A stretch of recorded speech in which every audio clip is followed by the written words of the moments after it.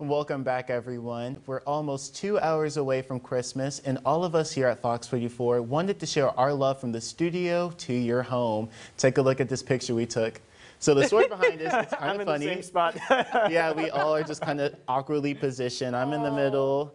Haley's in her position. Parker, we kind of like the triangle, and everyone else kind of filled in. But yeah, our technical director, Tim, he told us about taking a holiday photo last night. Yes, he did. So that's what we did. You know, Tim's up front. He's the man in the scarf. He's a very fashionable guy, right? Fashion. He really, really wanted a picture in his scarf and his little leather hat, and he was so adamant about getting that picture. But let's hype up Tim. I mean, he's got some style. I mean, he came in here. He's behind the camera, but you know, he could have very well been in front of the camera as well. Right. He looked like The Rock. That's what I was thinking of, with like the turtleneck and the black sweater and the jeans. Yeah. Tim, Dwayne The Rock Johnson. They're the same person. Can you tell the difference? I can't.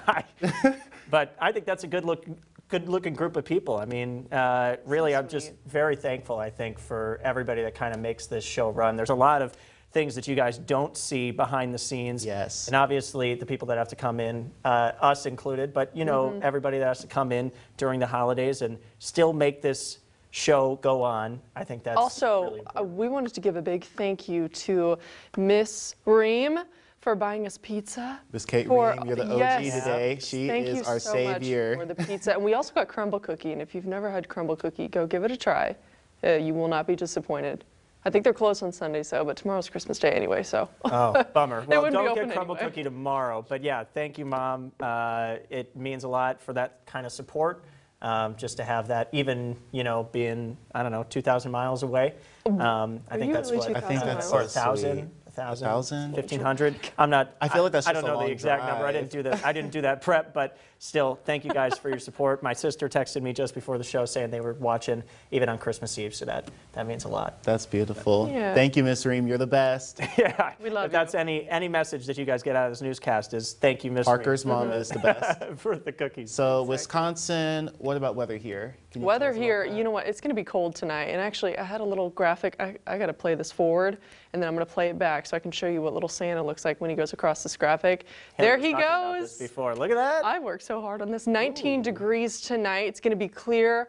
All is calm, all is bright for your Christmas Eve night. Tomorrow, it's going to be a touch warmer. We're going to see plenty of sunshine, which is a good thing, but temperatures are going to climb into those upper 40s on your Christmas Day. Again, waking up to temperatures around 19, 20 degrees or so. We're going to warm back into the 30s by about 9 a.m., lower 40s by noon, upper 40s by about 3, maybe 2, 3 o'clock in the afternoon. But tomorrow's going to be really, really nice. Definitely make sure to still bundle up. It's still going to be pretty chilly, but the wind chill's not going to be a huge issue anymore. Okay, those winds have died down, especially from Thursday when they were just blowing out of the north 20 to 25 miles per hour. That was insane. But Brutal.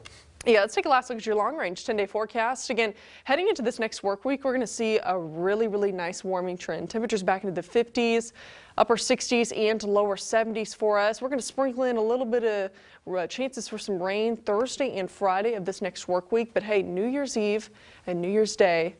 New Year's Eve's on Saturday, New Year's Day is on Sunday of next week. Temperatures in the upper 60s, looks to be dry at this moment. Overnight lows are also going to go back into those upper 20s. And 30s and 40s, back into the 50s and 60s. There we go. There's a lot of numbers on this board.